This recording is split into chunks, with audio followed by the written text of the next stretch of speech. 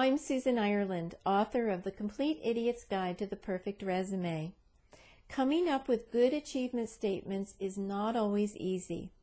Here's a good technique to use. It's one that I learned from Yana Parker, author of The Damn Good Resume Guide. Here's what Yana used to do with her clients. She'd ask her clients, "So, what did you do on that job?" And the client would say something like, "Well, I typed really fast."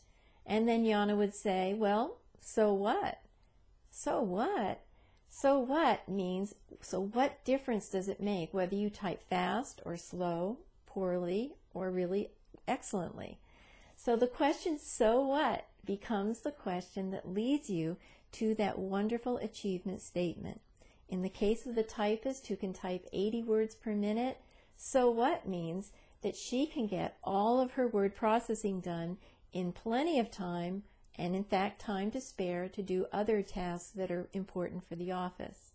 So ask yourself, with each of the job duties that you did in your previous job, first, what's relevant to your job objective on your resume now, and secondly, so what?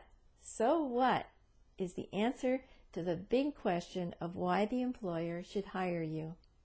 I'm Susan Ireland at susanireland.com.